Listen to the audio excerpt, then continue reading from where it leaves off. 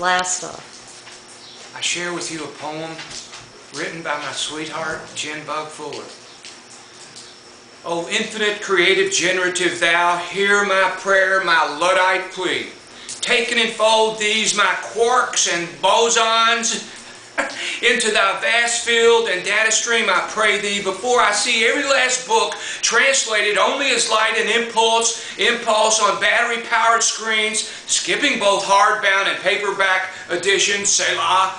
Let me not live to see printers at once lasered word to page spew forth disposable clothing in 3D while my laundrylines sway empty beneath scaled dinosaur feet of songbirds whose names the folks around me have never known. Selah. Oh, spare me thou the silence of infant thumbs tapping touch screens, lo, the inexorable reduction of word to symboled hieroglyph while the mockingbird's blur of whitelaced joy goes unnoticed. Yea, thou take me safely past CUL8R and let me continue to see 121 and eye to eye. Selah.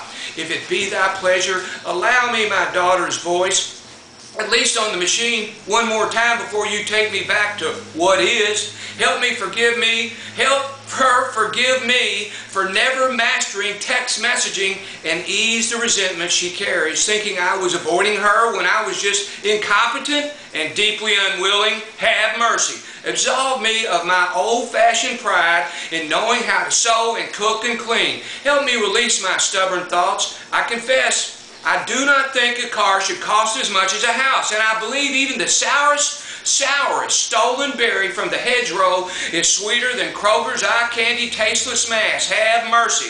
For the blessing of each Neanderthal thou hast brought me near along the way, I thank thee. For those who write with pens and boil bones, for each hand caked with garden dirt, scratched by thorns, for those who hoarded film while it was made, and the few who puzzle Latin roots or know the names of trees, gramercy.